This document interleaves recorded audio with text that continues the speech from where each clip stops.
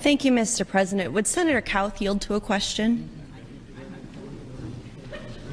Senator Kauth, will you yield to a question? Sure.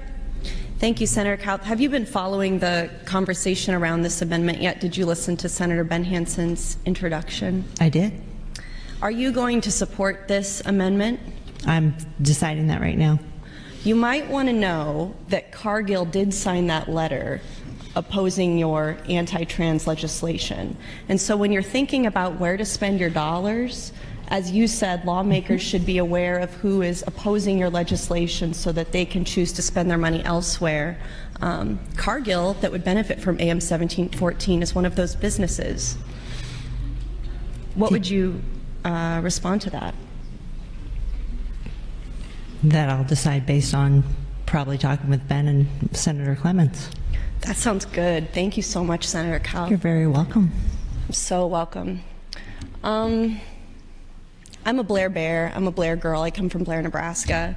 I'm a sixth-generation Blairite, and I am a little bit hesitant to support special legislation that is sort of introduced to help one company.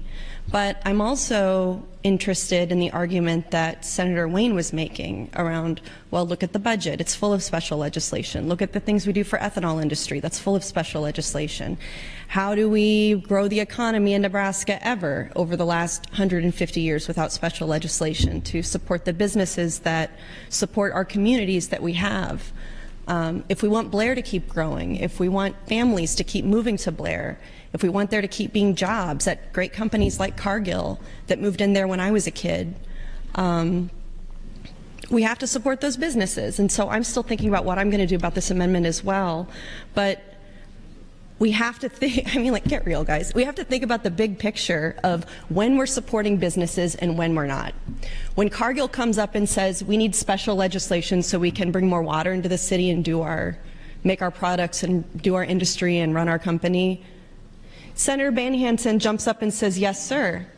Senator Kauth is probably going to vote for it too. She's getting some advice from different people about, you know, what to do about my bullying right now, but be consistent. Think about what it is you're doing. Because then when that same company writes a letter to lawmakers in Nebraska saying, we are deeply concerned by the bills being introduced in state houses across the country that single out LGBTQ individuals, specifically targeting transgender youth for exclusion or different treatment.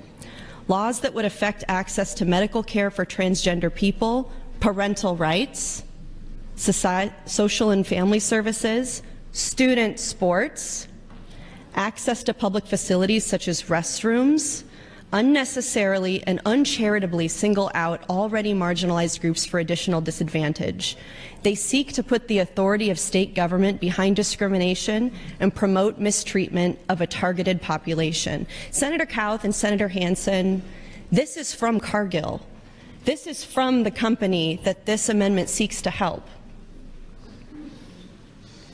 I want you to think about that as the introducer of an amendment on LB574 and as the primary introducer of 574, whether you are making votes that are in the best interest of towns like Blair, whether you are making votes that are in the interest of growing our businesses in Nebraska in a way that I wholeheartedly and enthusiastically and deeply, passionately support.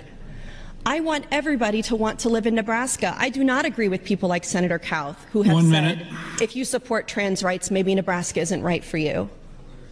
I do not agree with Senator Kathleen Kauth, who has said, if we ban health care for transgender kids, that will keep the type of people out of Nebraska that we don't want to even have here. That is the wrong attitude. If I support AM 1714, it's because I support growing business. It's because I support enriching communities like Blair, Nebraska, who need more population, who need more economic growth, and who need more people fighting for the population that lives there, and that includes LGBTQ people. You can't pick and choose which workers, which employees, what their kids and their families are like, but that is what you are trying to do with LB 574. Thank you, Mr. President.